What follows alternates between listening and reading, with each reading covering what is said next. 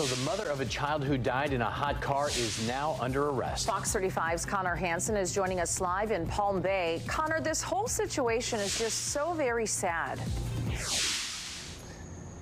It is, Luann, and police say they arrested that woman today after finishing their investigation. She's being charged with aggravated manslaughter of a child. And take a look at this. This is where that baby was found, in a hot car just outside the Mount of Olives Evangelical Church. Police say the baby was left there for 3 hours. They tell us the mother, Boulain Molm, was late to a church service she was officiating and thought someone else brought the baby inside.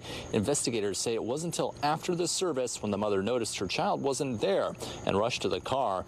The baby was still in the car seat, was taken to the hospital where doctors pronounced the 11-month-old girl dead.